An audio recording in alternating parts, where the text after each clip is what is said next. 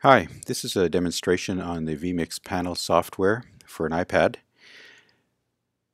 The vMix panel software application is used to control the vMix production switcher, which I have over here on this computer.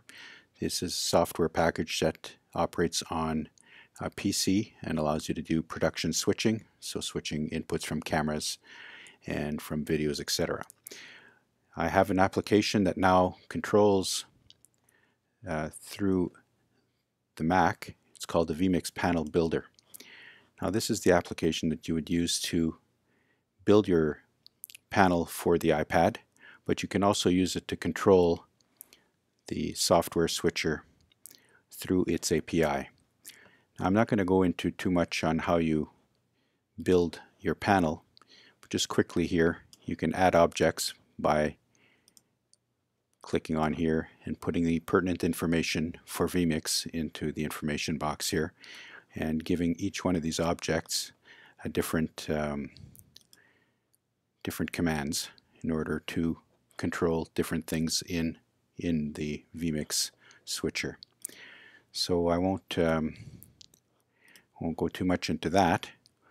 So what I will do is open up a file that I've already created here to show you how it actually works and controls the vMix switcher.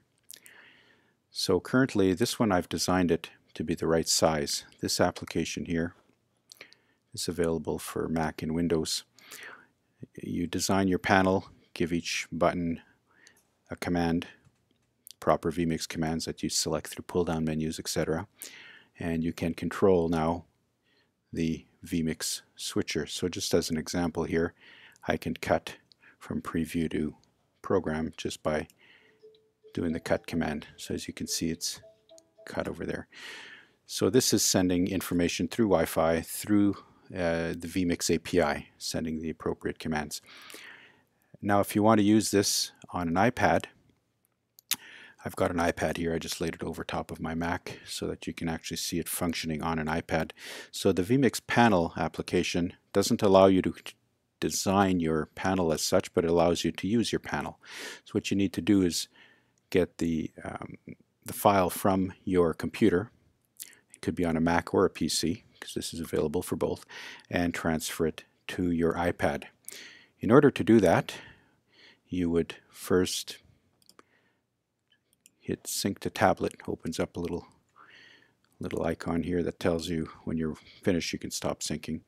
Then you can open up the application here. Could have done it in the reverse order, it doesn't really matter.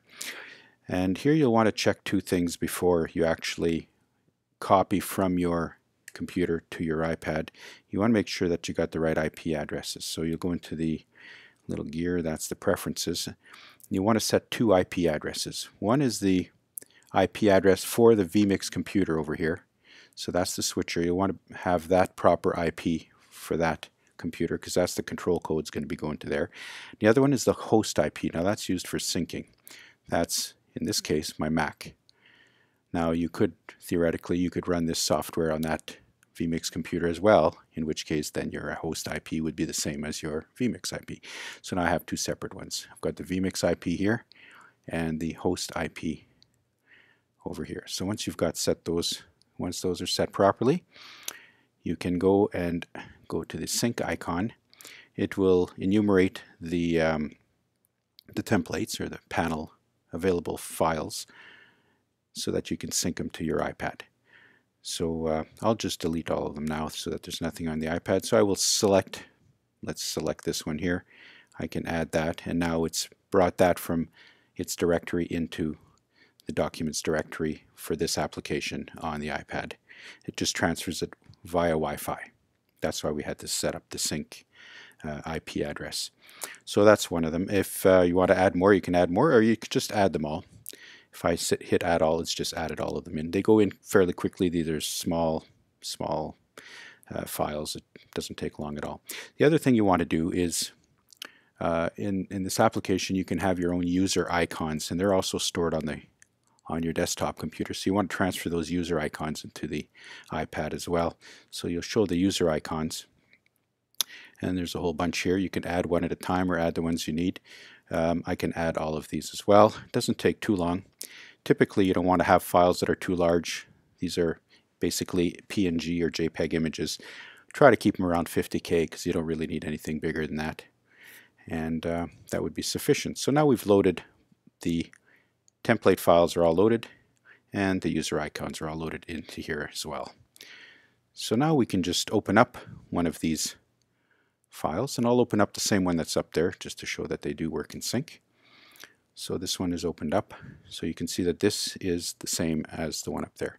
I can get rid of the syncing right now. So if I cut now using the iPad, you'll see that it actually cut the vMix, send the right commands, and away you go. So now you can control it from an iPad. If I cut on the Mac here, you'll see that it will also sync up, and the tallies and such and the views and everything synchronize as well. It's all in sync now because it's running through the API. So that's basically it. Hopefully that was helpful, and we can get this thing in use for vMix users. Thanks for listening.